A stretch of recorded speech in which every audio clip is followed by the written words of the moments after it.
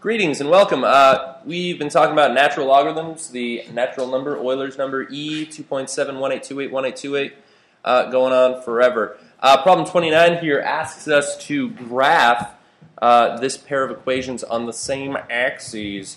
Now, graphing y equals ln of x, it can be a little bit tricky, maybe picking the right values to plug in that. First of all, I'd actually like to point out you can't even plug in a negative number in for x because it would be undefined. So it's got a restricted domain where x has to be greater than 0. So typically, since these are inverses of one another, I don't know if you noticed that, I'll typically graph y equals e to the x first, or make at least a table of values for it, and then switch the x and the y's in order to find ln of x, which would be its inverse. Inverses. So maybe let's plug in some numbers like this. And I think I've pre-calculated some of these, so this would be like, these are all going to be ugly, 1, 3, 5, 3, 4. This one is 0.3678. This one is, actually, what would e to the 0 be? 1. 1. And what would e to the 1 be? 2, 0. It'd be e, which is the 2.718281828. 182. Oh, I missed one. 81828. Blah blah blah. Right? And let's get one more, and I've got 7.3891. So that means for this function's inverse, y equals ln of x, which means log base e of x, that table would be the same except the old switcheroo. And maybe for sake of time, I'm just going to write this. Or it's like a little XY smiley face. I'm implying that I'm just going to switch those things around is all I'm doing. So to graph this, I believe I could do something like this. Looks like I have to go as far as -2, and then 1, 2, 3, 4, 5, 6, 7, 8, and -2. 1, 2, 3, 4, 5, 6, 7, 8. That should do it. So let's graph the first one. So -2.1, that's tiny. -1.3, tiny-ish. 0, 1.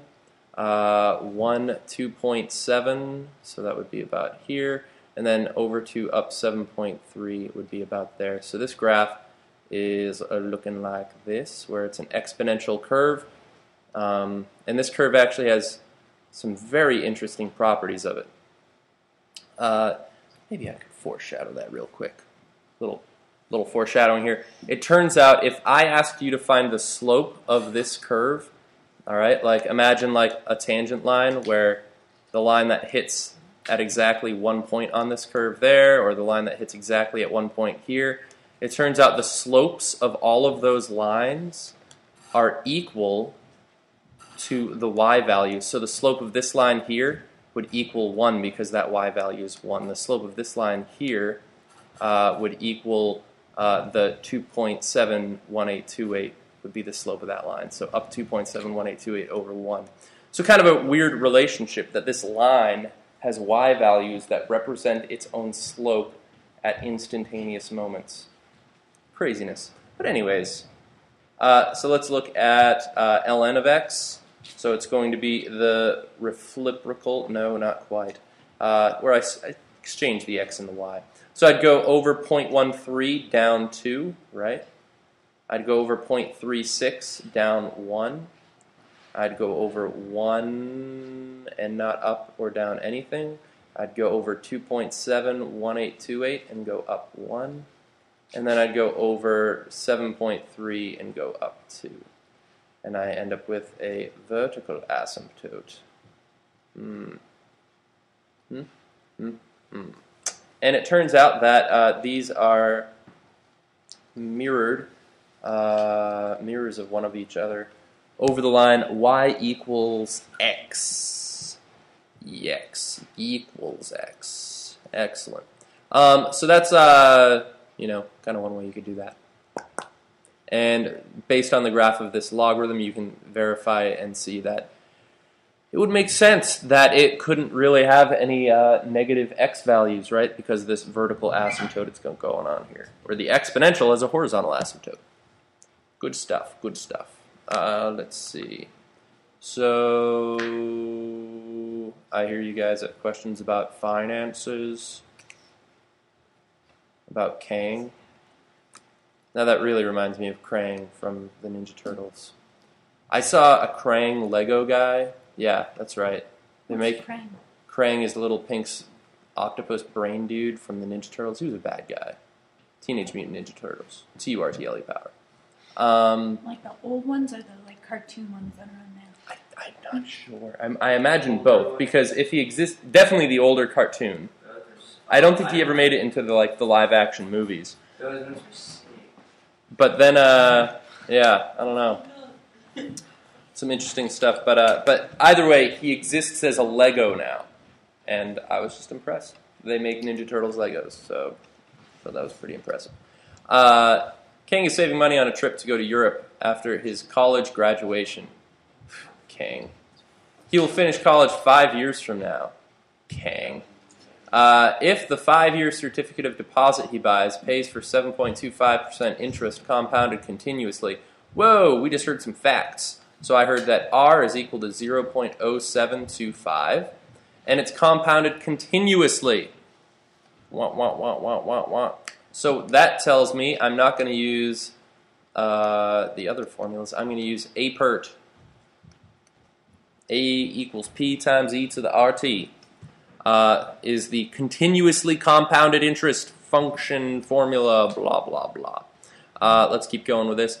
How much should he invest in order to have at least, ooh, that sounds like an inequality, if I might say so myself, $3,000 for the trip. So what does he want?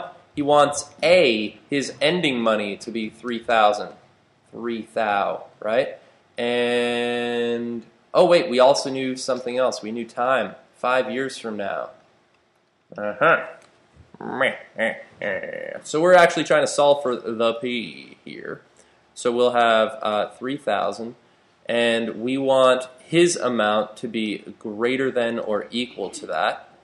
So equals P times E to the R 0.0725 times time, which is 5 as well. There we go. So let's solve this. Now technically e to this value is just a number. Well, let me multiply out 0.725 times 5. 0.0725, right? 0.0725 times 5. And I'll get, this is 3,000 is less than or equal to P times E to the 0.3625. That's a weird looking 6, but that's fine. So to solve for the P, what would I do? Divide by E to the 0.3625. E to the 0.3625. Right? So I'll end up with this. So I'll have second E to the second answer divided by, nope, other way around. 3,000 divided by that. And I will get 2087.880.